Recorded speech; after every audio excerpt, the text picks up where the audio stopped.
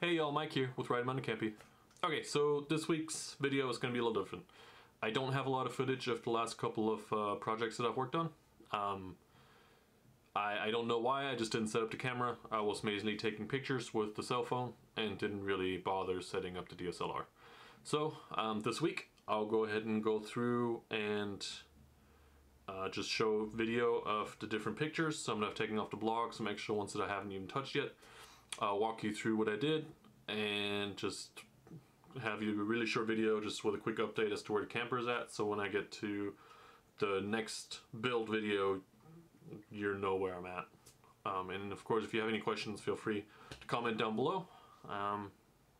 So let's go ahead and get started. Okay, so there's a couple things to note in this picture. One, I did go ahead and get the framing for the vent finished. It is toe-nailed into the spars as well as glued.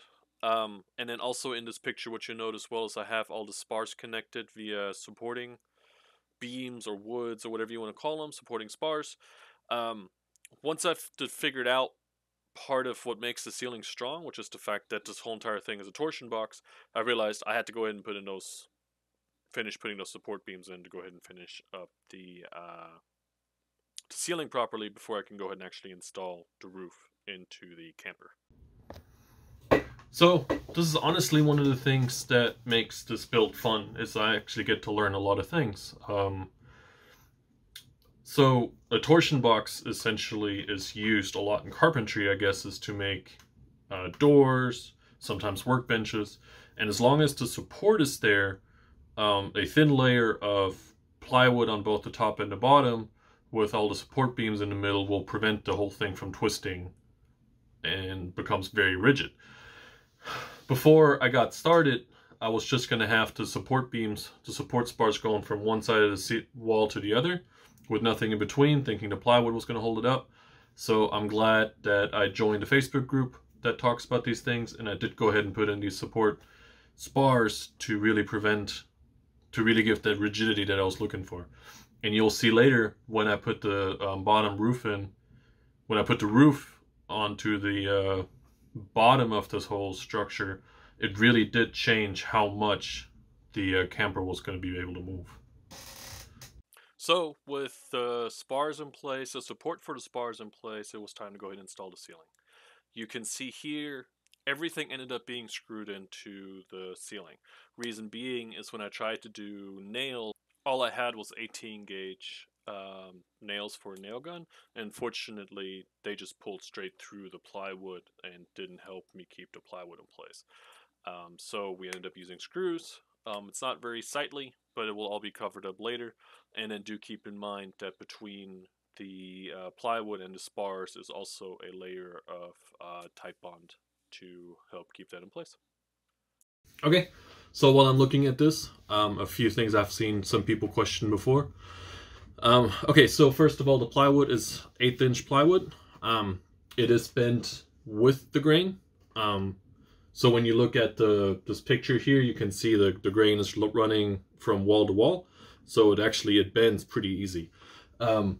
Also, in my case here, I just went ahead and used a couple of bar clamps on the outside to hold everything in, and that gave me enough structure to be able to glue this on.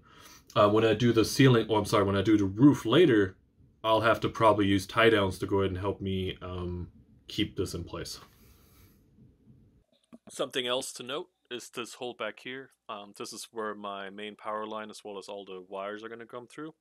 I did go ahead and drill that in as I was putting the ceiling in, as that helped me actually clamp this down a bit better during the screwing and nailing of that ceiling.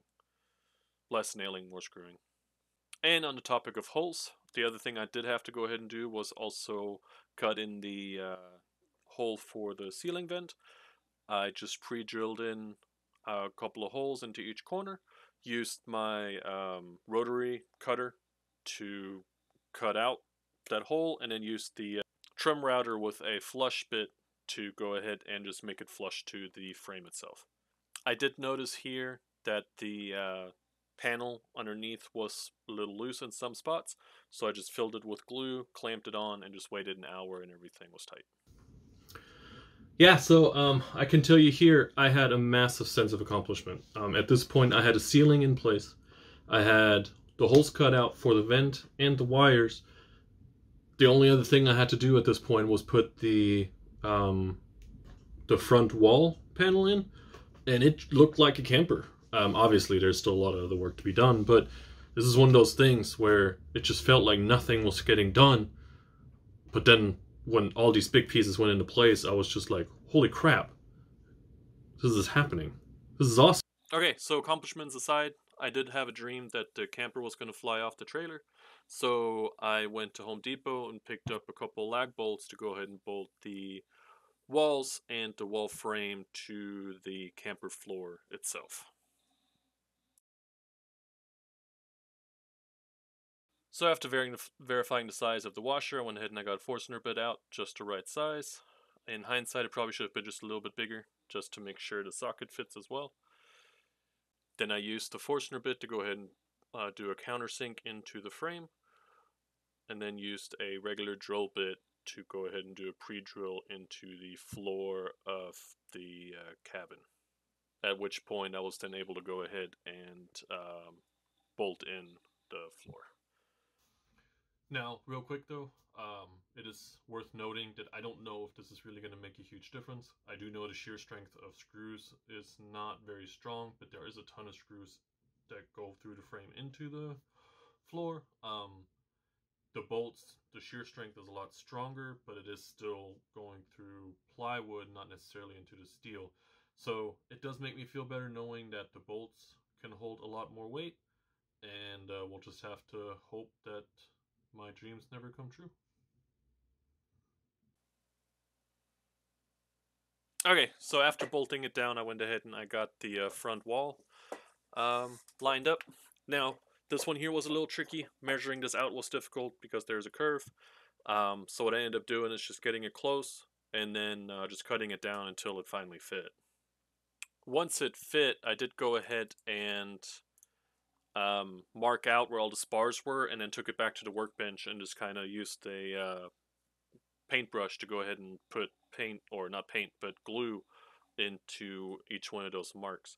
That was just easier than trying to mark the other one. With it being wood glue, I knew it wasn't going to dry super fast either. So this worked out pretty well. And then I just took it back, clamped it all on, and screwed it in place from the inside. With the panel in place, next step was to actually cut out the front window frame.